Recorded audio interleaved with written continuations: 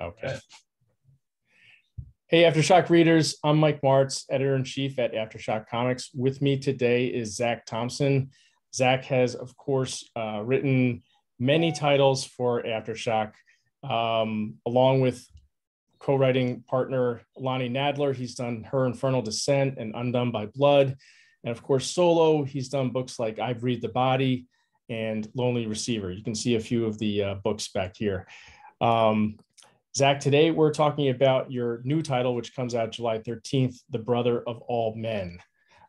So first question, what would you like readers to get out of this new title?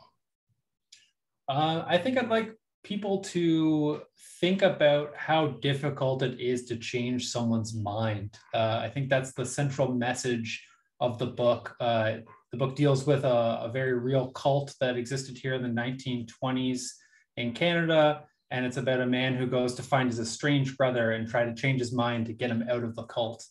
Seems easy, not so easy. And so it's sort of historical fiction and a little bit of crime element to it. Yeah, it's a blend of historical fiction, crime, and a little sprinkling of horror because it's me. I can't resist. Right. Yeah. Second question, why AfterShock? It's easy. AfterShock really emboldens me to tell the most daring types of stories that I possibly can, where there's no real limits on what we can put on the page and the types of stories that we can tell.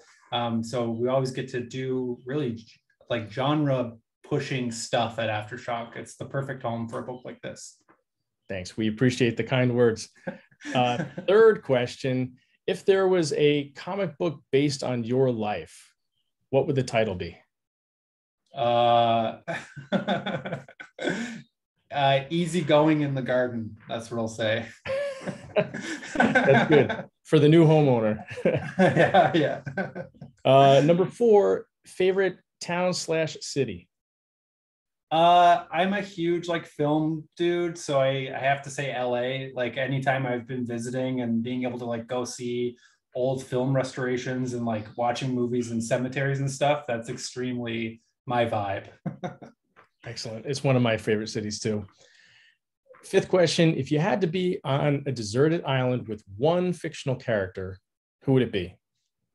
Oh man, that is a hard question. I'm going to say, because I watched Alien this morning, the xenomorph from Alien. I get to hang out with him. Might be a short stay on the island. Yeah, I think so. Number 6, favorite movie. This is tough and it changes all the time, but I think probably John Carpenter's The Thing. I think it's quintessential, perfect, big budget effects from the 80s, but then really character driven stuff too. It's I could watch it over and over and over again. Great pick. Yeah. 7th question, if you were to cast any actor or actress for the lead role in your new title, The Brother of All Men, who would it be? He's a greasy sort of character actor, but his name is John Hodges. He plays a lot of bit roles and stuff, but I think he would be the perfect guy, or Guy Horn from The Brother of All Men. As for Bastion, I think of Justin Theroux all the time, just because I love The Leftovers and I love that big bear of a man who can have so much emotion and heart behind him.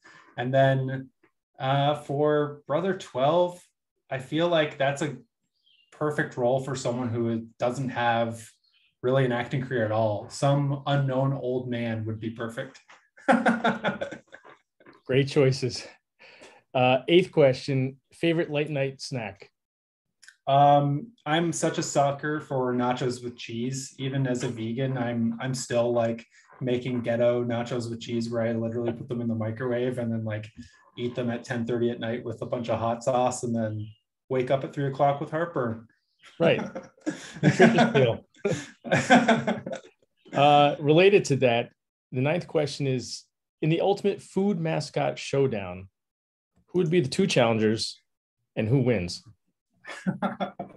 I don't eat a lot of fast food, but let's just go with Grimace from the big purple guy from McDonald's, Of course. and Wendy from Wendy's, and Grimace will win just because he's so big. He's got so much weight. He's got height on her, everything.